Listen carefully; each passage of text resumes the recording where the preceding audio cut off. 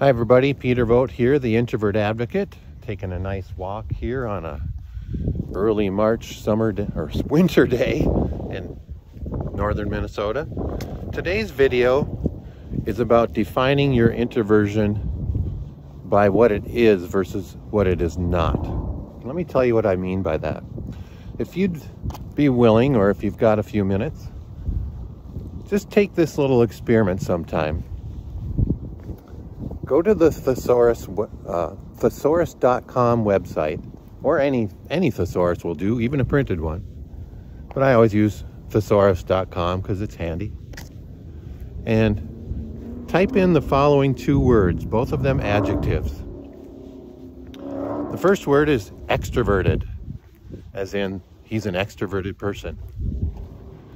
And guess what will happen when you type in the word extroverted? Guess what words you'll see? You're going to see words that are what I would call happy words, positive words. Words like sociable, gregarious, friendly, outgoing, all defined in basically positive terms and describing what that type of person is like. Now for the second part of the experiment, go to thesaurus.com again, or don't leave there in the first place, and type in the word introverted, as in he's an introverted person. And what are you going to see now?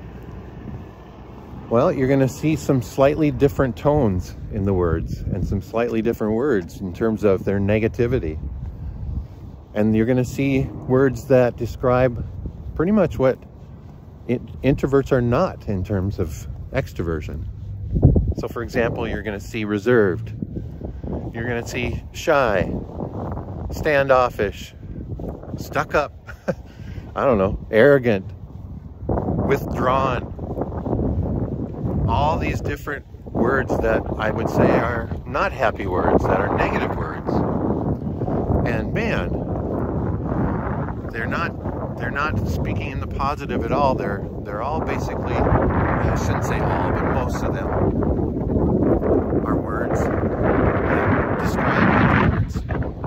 And in terms of what they're lacking from an extroverted standpoint, allow me to just go on a miniature rant for a minute here.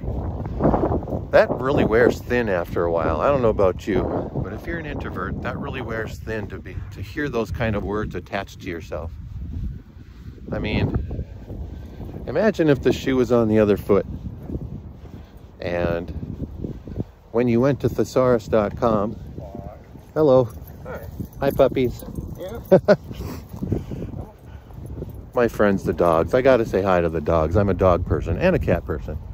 But anyway, imagine if you went to thesaurus.com and when you looked up extroverted, instead of all those happy positive words, you saw more negative words, the stereotypical words, you know, loudmouthed, I don't know, in your face, won't shut up, impulsive, all of that sort of thing. And then when you went to introverted, you got all the positive words there, all the happy words, defined by what they are versus what they are not. You know, focused and deliberative and analytical and all the rest. Well, of course that doesn't happen that way. And I'm not here to do anything except point it out because it's probably not going to change. But what I am here to say is that it's important for you as an introvert to not fall into the trap of buying into those types of words, but to instead go ahead and define yourself as an introvert by what you are and what your strengths are, instead of what you are not and what your so-called weaknesses are. For example, some people may call you standoffish, I don't know. But what if on the other hand, you are really, really good at working on your own, working solo? So it's not so much that you're standoffish or that you don't want to work on a team or that you can't, because you probably can. What if it's just a simple matter that you are really good at bearing down, focusing, not having to be entertained and babysat by the boss or whoever it might be, and getting your freaking work done. What if it's that? Well, you know what? It usually is that. And so as you go about your days and in the months and weeks ahead, when you hear these kinds of words attached to introversion, or if you're like many of us, you do it yourself because you've heard them your whole life, it's hard not to.